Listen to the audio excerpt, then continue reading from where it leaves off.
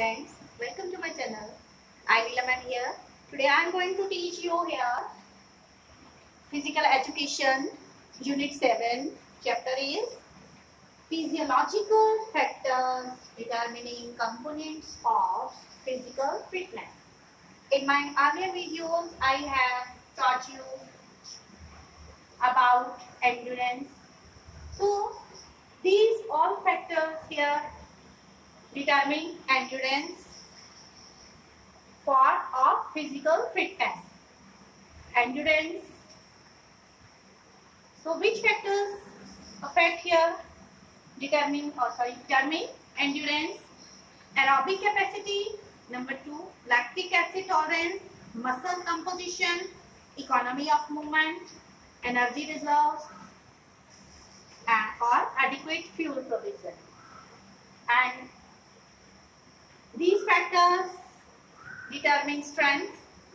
Strength is determined by all these factors. Number 1, type of muscle fiber, size of the muscle, body weight, limb length, point of tendon insertion, neural efficiency, intensity of nerve impulse, length of muscle, age, and gender. Then I have also taught you key these factors determine speed for physical fitness.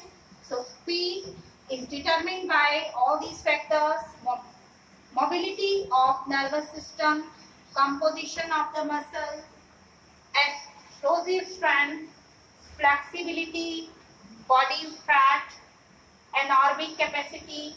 I have taught in my previous video this topic here. All these factors determine speed. Which factors? Mobility of nervous system, composition of the muscle, explosive strength, flexibility, body fat, anaerobic capacity, biochemical reserves, and metabolic power. Today I am going to teach you which factors determine flexibility for physical fitness here. So flexibility is determined by these factors here. Muscle strength. First is muscle strength. So first of all, I will tell you about flexibility. What is flexibility? Flexibility can be defined as range of movement of joints or the maximum range of motion of a joint that is possible without undue strain. So physiological factors that determine flexibility are: first it is muscle strength. Muscle strength determine what? Flexibility. In order to work out properly, an athlete needs to utilize full range of motion. This becomes increasingly difficult if the muscles are tight.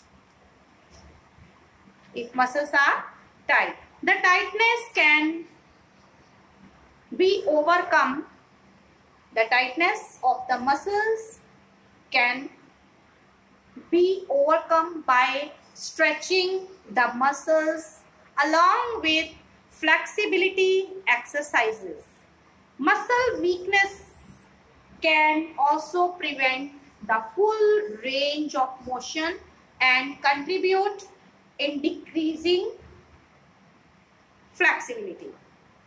So muscle strength that determine flexibility. Next is joint structure. Number 2, joint structure. There are different types of joints in the human body. Some have greater range of motion than others. For example, the ball and socket joint of the shoulder has the greatest range of motion of all the joints and can move in each of the anatomical planes. Therefore, structure of joints affects flexibility.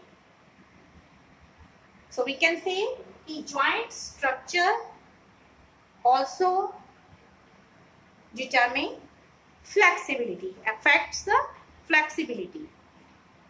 I have told you one of the example of the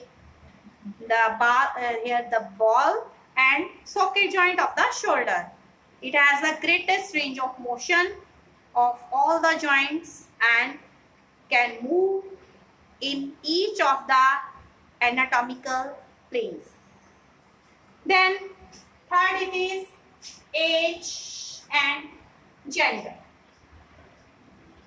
Age and gender also determine flexibility. Range of motion, I have told you that age and gender also affect flexibility, determine flexibility. So range of motion and flexibility decreases with advancement of age. Children have more flexibility than adults. छोटे बच्चे देखते हो ना आप, कितनी flexibility होती है उनमें. They are too much flexible than adults. And second thing, gender, males or females, males or females. Genders also affect flexibility. We know that females tend to be more flexible than males. Then comes connective tissue, number 4, connective tissues. Deep connective tissue such as fascia and tendons can limit range of motion. I would like to tell you what is fascia. It is a thin casing of connective tissue that surrounds and holds every organ, blood vessel, bone, nerve fiber and muscle in place. And tendon is flexible but inelastic cord of strong fibrous collagen tissue attaching a muscle to a bone. This is tendon.